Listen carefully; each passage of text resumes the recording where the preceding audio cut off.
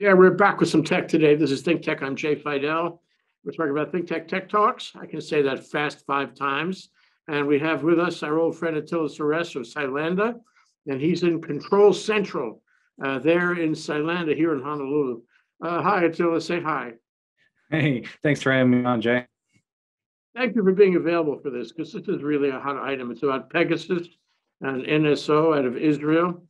And it's like all over the world now, and it's there's a fair chance it's not, if you're a journalist or a government official or I guess a senior person of some kind, there's a fair chance it's on your phone or coming to your phone, listening and hearing and copying everything you have to say and do.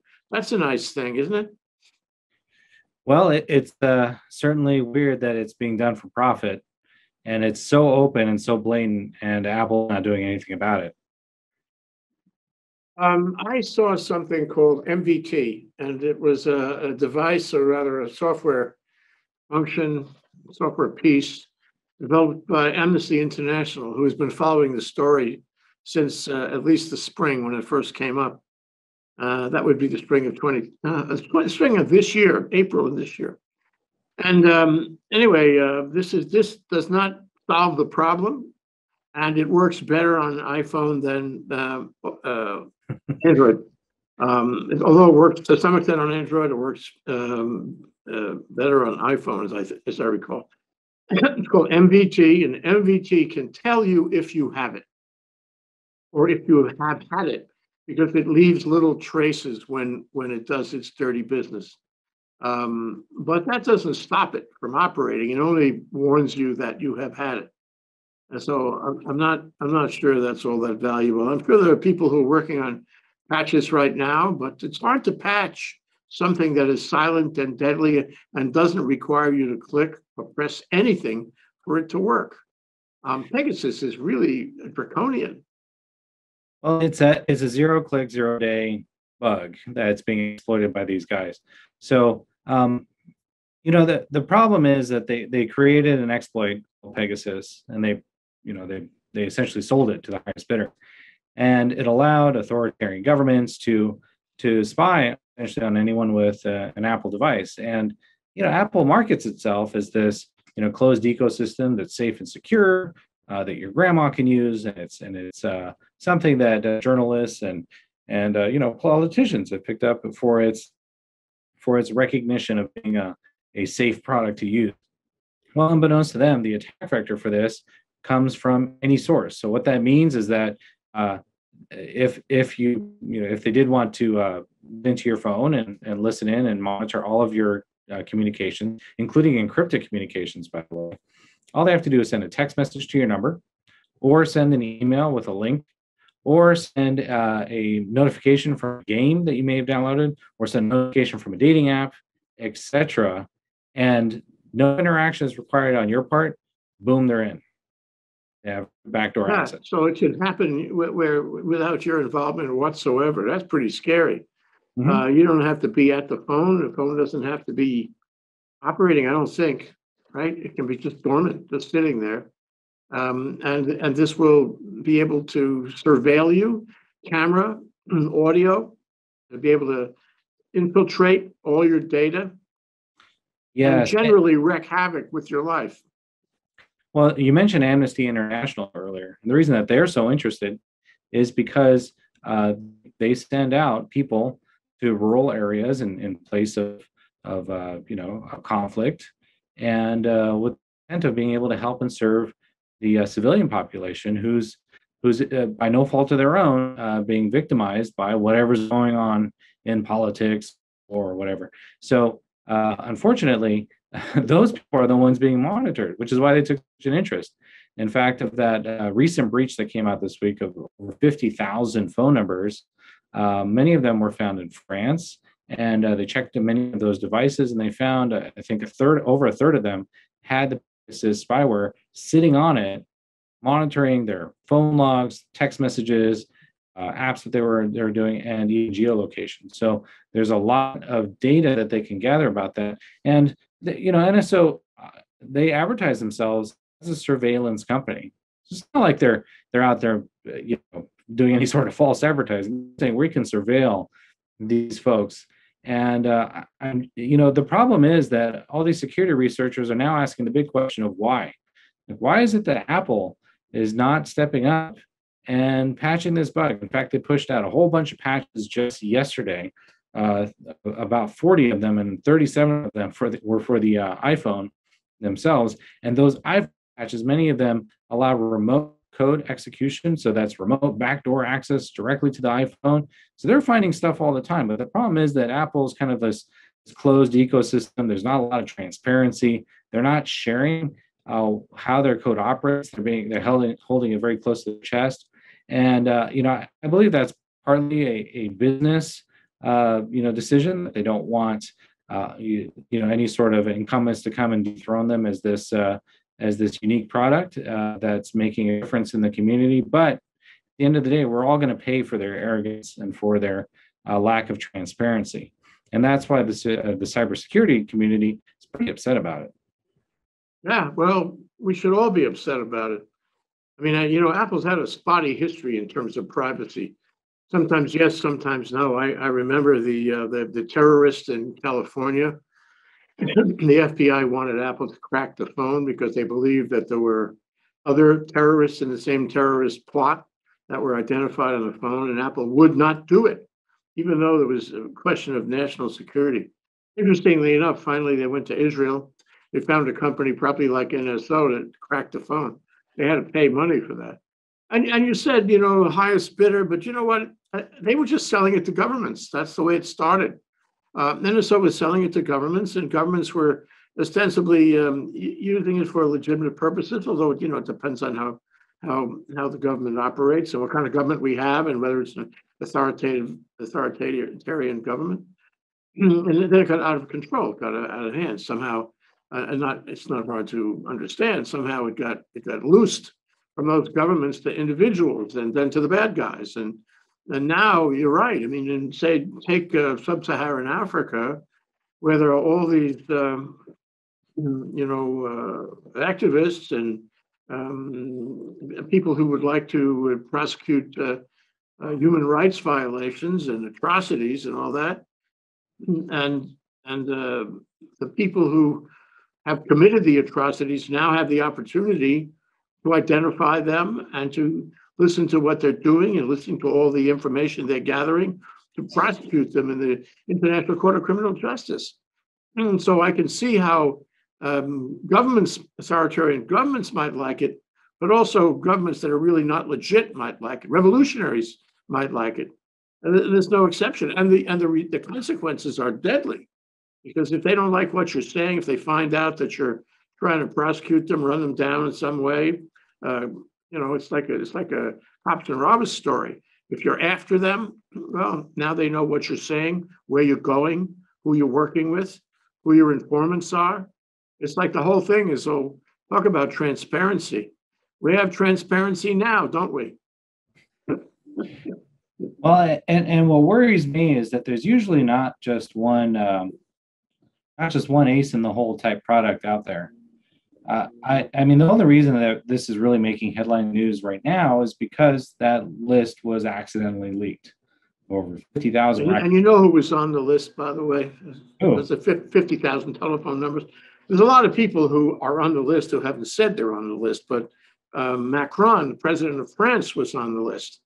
And he went into orbit over that because, he's got all kinds of diplomatic issues and issues that are classified that he's talking on his phone. The France is in a state over this, and his government is in a state, having emergency meetings as if there's some technological solution that they could grab and stop this. But I don't think they can. It strikes me, just to throw an idea at you, that the way to stop it is to build an entirely new operating system for a smartphone. Entirely new operating system. It's not going to have the same functionality, but at least theoretically, it won't be vulnerable to this. What do you think? Well, you remember those Nokia brick phones, candy bar phones? There's something to be said about the simplicity of a product that's just kind of bulletproof and does what it needs to do. we have a lot of freedoms and a lot of advantages we get with smart devices, but of course, the more we use them, the more our security becomes at risk. It's hard to imagine a world where we go back to analog. So I agree, some security is going to need to happen. We offer, for example, mobile device monitoring and management. So it allows you to kind of police this kind of activity on your organizational level, where we watch for unusual traffic coming in and out of phones. And yeah, you'll see unusual traffic coming in and out of phones. And it's hard to figure out what's what sometimes. Yeah, or what they've taken, or who they've taken it from. They may be leaving little scraps behind so the MVT product can find that, but I think it's really hard to identify who's been victimized and what's been taken and for how long it's been taken. And in any event, what can be done about it? So if I come to you, Attila, and I say, I'm really worried about this because I have had conversations. I have data on my phone or through my phone that is dangerous, that is highly classified. Maybe I'm a military person. Maybe I'm a law enforcement officer. Maybe I'm a corporate guy who is talking about information that's really important to the company, proprietary information, and I don't want it stolen, not by anybody here or anywhere else in the world, because this is global, isn't it? So what's your advice to me? What do I do? Do I throw the phone in the sink? Do I start doing landline? Can I escape this by going to my computer and doing, by the way, I don't think WeChat, Snapchat, whatever, they're vulnerable just the same way.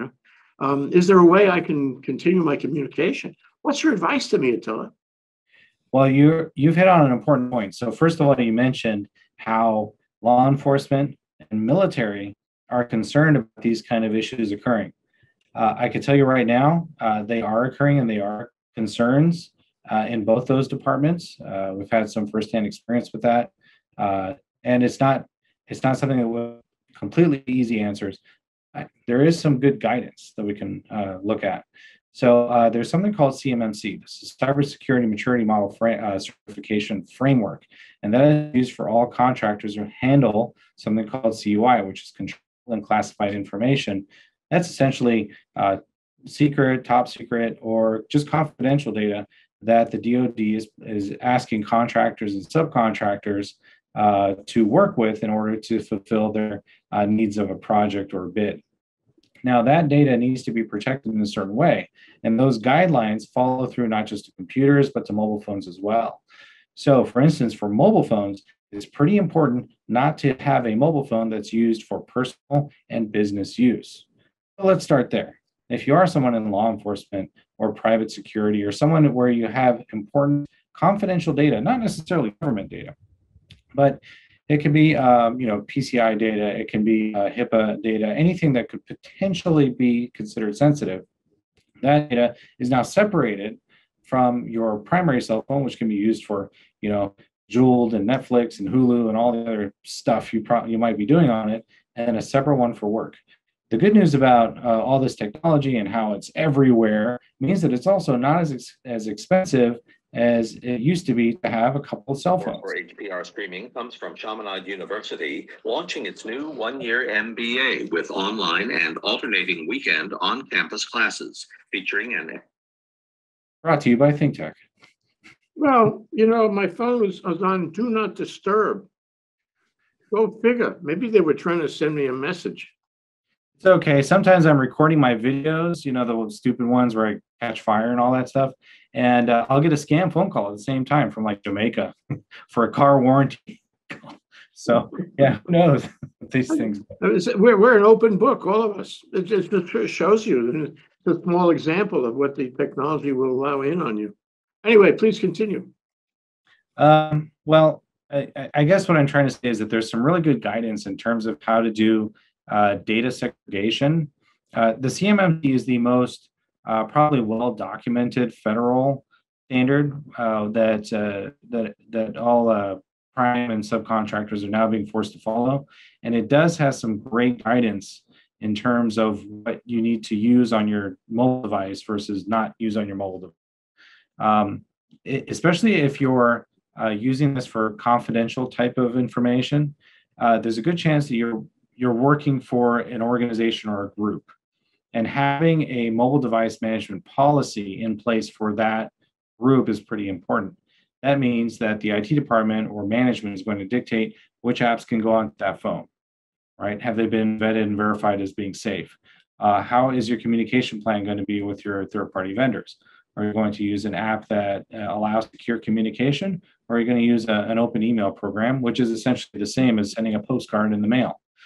So those kind of restrictions and monitoring and security on those devices that are handling confidential data, that's a great way to do it. Separation of church and state, keep them separate, both physically and with lockdowns. Well, that, sounds like adaptation, which is by definition sort of temporary, and that if you really wanted to, stop this, you'd have to get to the root of it, which isn't easy, or come up with a patch that would, directly confront it and stop it in its tracks. And I am reminded, and I want to throw this at you as an idea, Attila. I think it was World War II, maybe later, where somebody came up with this really smart idea of changing frequencies. So if the pilot of the plane was talking to home base, or whatever, the military operative in the field was talking to home base, we don't want that compromised, so we have a changed frequency. Now, encryption's not good enough because Pegasus can get right through encryption, doesn't stop it at all. But they have to have the telephone number. They have to know that it's Macron's telephone number to really make hay on it. I mean, if it went to some kind of silly telephone number that went nowhere, they would be wasting time, even if they had an automatic way to, just cycle through all the telephone numbers in the world. They have to have a telephone number. Now, if you had a system sort of like that changing frequencies system, where it would change telephone numbers all the time, change telephone numbers. Every time you made a call, or every time a call was into you, it would be using another telephone number. Same idea. Wouldn't that work at getting them off your back? It certainly would help. And Jay, I'm not sure if you've come across anyone under the age of 10, but they don't use phones the way that you might think. They use WhatsApp, they use Messenger Kids, they're using FaceTime. So the communication becomes digital at that point, and it's peer-to-peer, meaning it's device to device. And that usually end-to-end encryption on both sides. So yeah, I think the idea that you're getting at is that just traditional phone numbers themselves are becoming less and less important. True. Well, part of this is phone numbers, but you're right. Part of it is it's just going to be a digital, like a wireless connection. And in that case, I would throw the same idea at you. It's got to be on some coded connection. Some, you can identify with a series of numbers, digits, what have you. And if I change that every time, then maybe I can shut some of this out. I know it's a technical question, but I'm thinking that there's got to be an answer here somewhere to at least have those guys, thrown off the track. That's exactly how the dark web works, by the way. So there isn't just, this isn't just a website you bring up www. whatever. It's a constantly moving target. That's why it's very hard to find. But yeah, it's the same idea. I just think it's just digital evolution. This reminds me, remember when Lev and I were doing ThinkTech like years and years ago, and you had that tiny little space, and then we'd call in with like a phone number, like a modem sound, and then that's how we did transmission. We're doing that now, right? We're using the internet. And we now have video, and the quality is 1,000 times better than we ever had through dial-up, if not more. So it's just evolution, and we're probably going to see the same thing on the mobile storefront too. There's going to be less dependency on phone numbers and text messaging and all that stuff, and private label and encryption messaging apps, which will have better security. At least that's the hope. Because that's what I want my kids to have. I don't want them receiving text messages and phone numbers from scam bait and advertisers. And I mean, as you know, we do a lot of segments on just text message scams. They come through all the time. Well, that's one of our top, videos is the Venmo text messaging scam. It's on YouTube. It has like a few 100,000 hits. I mean, it's just that's what people are getting, and they're trying to find guidance on. If we can eliminate all that, that'll be huge. This one seems to be, to me, logically scarier than anything before, because a couple of logical factors here. One is, if there's 7 billion people on the planet, a good percentage of them have smartphones. There are many, many, many people who have smartphones but don't have television, it's ubiquitous. It's ubiquitous. So if I have a way to crack through any security and surveil you on your smartphone, there are billions of people who are vulnerable, and that of course includes the leadership. And this is clear that this is used now. It's used a way to get to the leadership, a way to disrupt human affairs in every country, in every institution. There's no escaping it. When you think of the implications and the consequences of this kind of attack, it's worse than any other attack in the past.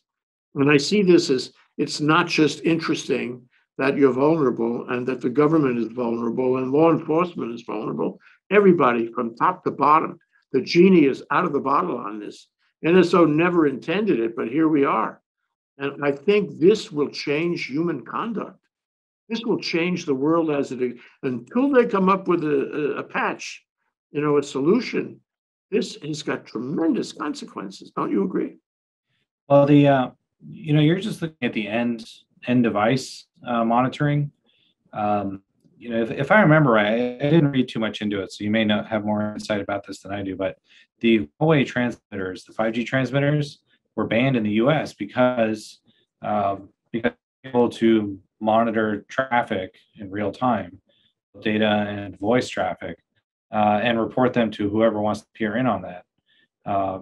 And that's at the transmitter level. So the infrastructure itself can be monitored and vetted and recorded and stored. So I don't believe that we're looking at a end device compromise. We're looking at a infrastructure compromise, and until you get to end 100% digital encrypted communication, you're not going to be able to avoid that. So the only way to do that is you segment your devices in the least privilege. So have one phone for confidential information and have a separate device or a tablet for games and everything else that you want to do. And do your best to have complex passwords, have good security practices in your own day-to-day life. And it's all going to be just best effort. There's no such thing as 100% foolproof operating system. It just doesn't exist. Well, and if they can get on your phone, they get everything. And if they get on the phone that you use for the company, they can get everything there too. It's pretty scary. Let me ask you this, though.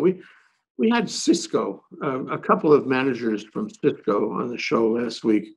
And I keep thinking of Cisco as, the switches and the cables that run underground, under the ocean, tremendously important element in the World Wide Web.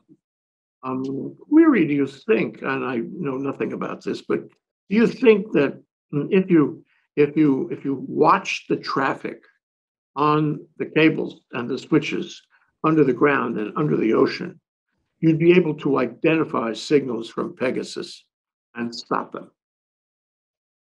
Well, it's possible. Anything's possible if you know what you're looking for. Homeland Security on a regular basis does notify the private sector of IP addresses that are public facing, that they do request public sector IT administrators and security administrators to flag in their firewalls and look for suspicious traffic and let them know if that does occur. That's done on every 2 weeks. They release that stuff. So if the private IP addresses of the Pegasus guys are released, then yeah, we can start looking for that. And if I remember right, I was reading they are using Amazon services for this. So Amazon could get involved too if they really wanted to and try to shut some of this down. But like I said, they're a legitimate business. They're exploiting a valid security flaw in the operating system. It's going to be up to Apple to really shut this down. Well, the question really, in large part, there's so many things in our world work this way. It's not so much what's going on, because this is going to continue to go on. It's anonymous, right? It's going to continue to go on until somebody comes up with a solution. And the people who are engaged in this kind of surveillance, they're not going to, go on the front page. They're not going to tell you. In fact, it's a much better idea not to say a word, not to say boo. And they weren't saying boo until Amnesty caught them. I believe that's what happened. In any event, it seems to me that this is a press thing largely. So the press makes a big deal. Everybody gets excited. You and I have discussions. We speculate what it is and how it can be stopped and what the advice is to people who might be vulnerable. But after a few weeks, we'll have something else to distract us. I promise you, Attila, we'll have something else. I mean, just before the show, I saw that we have a new killer fungus, and that's distracting. On top of COVID now, we have a killer fungus. So, bottom line is that while the press pays attention to this, it's on our radar. It's on our level of awareness, and we talk about it. In a few weeks, there'll be something else. We won't talk about it. However, it will continue anyway. It will be there. It's like an endemic disease. It will be there, and they will still do it. So we have to live with it. As you said, we have to take steps. Until somebody tells us there's a cure, we have to take steps to, what do you want to call it, minimize the effect of it. Bottom line is, there's nowhere to hide. You can go into the Pacific Northwest, into the Arctic territories, the Northwest territories. You can't hide there. We live, Walden Pond is over. Well, like you mentioned, the Arctic, that's a changing region right there. So who knows? You might be able to go there and hide someday.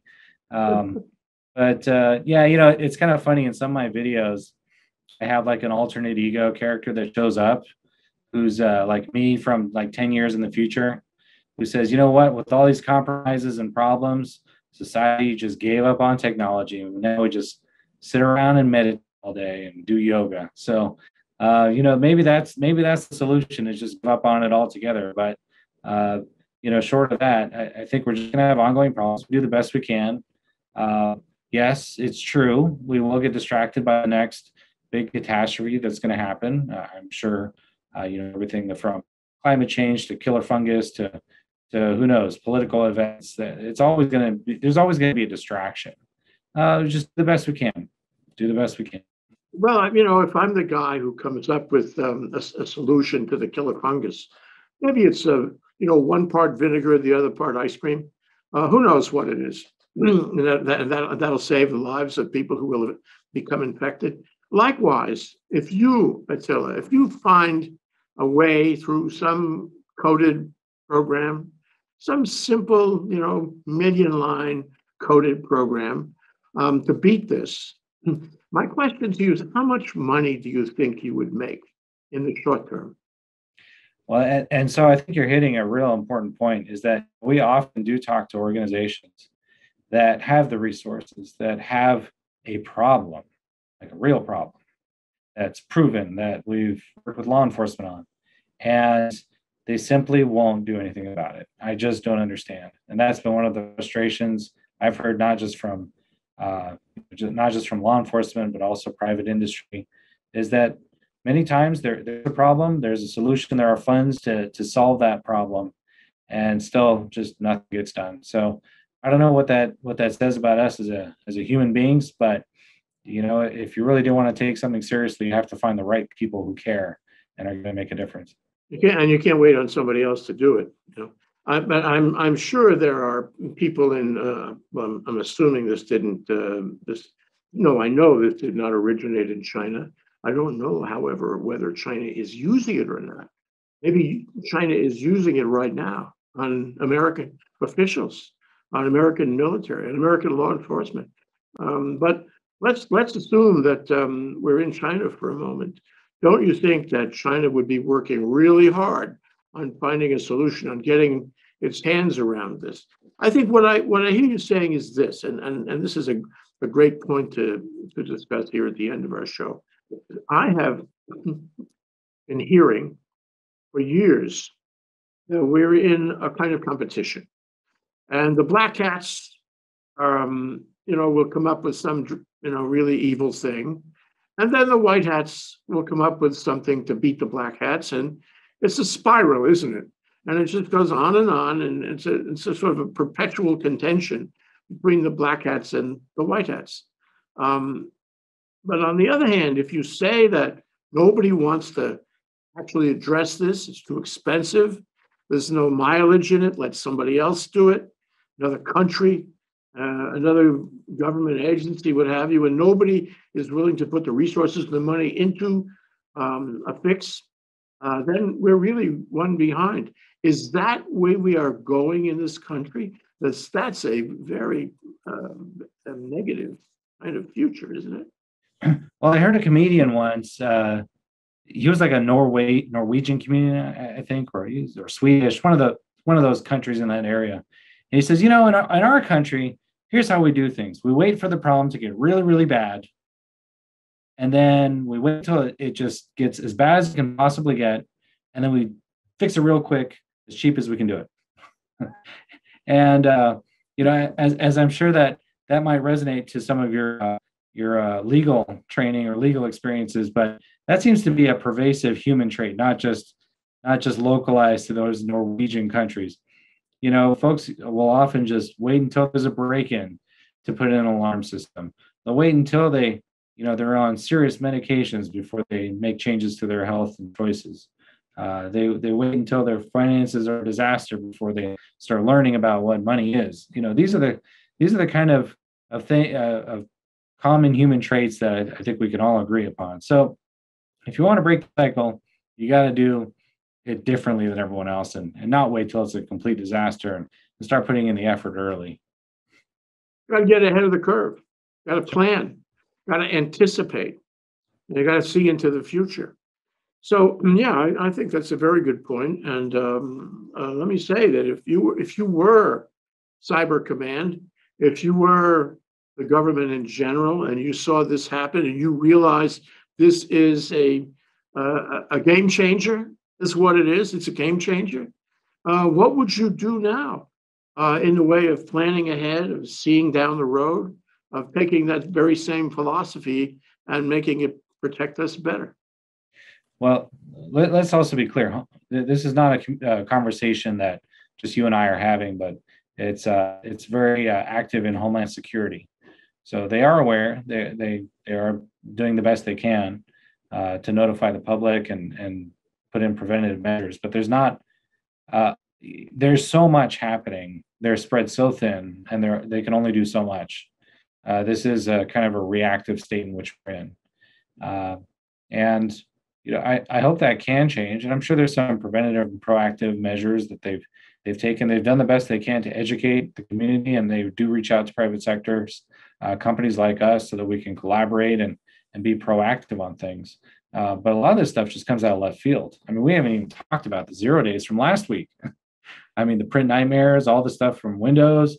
I mean, that was all, seems like old hat, but that was just like a week ago, where IT companies were scrambling to try to patch essentially every Windows computer on the planet from vulnerabilities that came out. That's where Revolt came from. Remember we talked about on the last show? Yeah, should put a link to that below. But the Revolt ransomware, I mean, that supply chain attack that went through Kaseya's network, that was based on a 0-day Windows vulnerability that still needed to be patched after all that.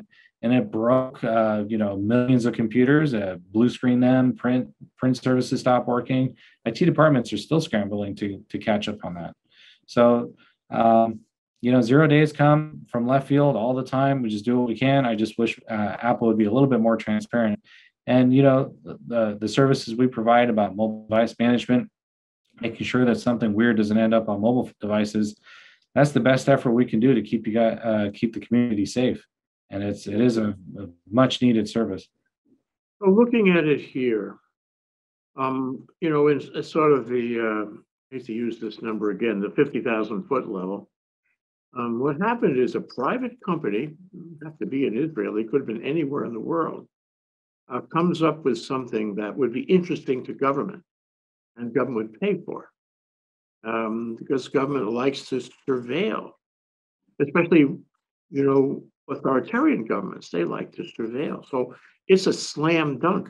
I'm here from NSO and I want to sell you Pegasus. Let me show you what it can do. And the government, especially the right-wing government, is going to say, "Oh yeah, I want that. Then I'll pay anything for that." Okay, so it's a political issue at that point. You have a government that says, "I want to surveil." That's pretty creepy to have a government that wants that and is willing to pay big money for it. The second thing is now the government has it, and instead of using it for the purposes they intended, somehow it leaks. The government is porous, or maybe it sells it, or allows it to be taken from them, and now it's out, into the nether. It's everywhere, and trust me, all this publicity is going to help it get out into the nether. You know, it's like all the big advertisement for this product. And so we have two issues of consequence around government. One is that the government would buy it, thus encouraging developers, even black hat developers, black hat and white hat. These guys were white hat, encouraging developers to develop things like this. And B, the government can't be trusted to hold it secret. So both of those problems led to our current situation with Pegasus. What can we do about that? Have a better government? Well, you keep saying government, but in my experience, it's not just been government; it's been espionage. So there's a lot of private money behind this as well. I certainly wouldn't say this is all 100% government. NSO's official stance is that this product was meant to prevent terrorism, and I think that's kind of what's the right word? Kind of a weaselly approach or weaselly explanation. I think it would be legitimate if you could contain it. But they could not contain it, and that's the lesson. You can't contain. You can't say we're going to use a black hat solution or such a powerful solution, for the purpose intended. It will get out. These things will get out. And so when they surveil you and they get sensitive information on you, that's not going to stay in place. That's going to get passed around. So the world in which we live, it'll get passed around probably the wrong people. So we've got to all be careful what we say on the phone. How many people are watching right now? I don't know. We used to joke, "Are you listening? NSA, are you listening?" But now, there's really no problem about that. We know there's a fair chance they can listen if they like, and it doesn't take much to do that. Well, I'm encouraged by this discussion. I only have one more question for you, Attila. Where can I buy one of those old Motorola brick phones? I'd like to know. Yeah, I really wish they would work on today's networks. They just don't. They don't even work. So what's your closing advice to people? Well, if this is a concern, take a look at best practices for mobile device usage. CMMC is a great place to start for that.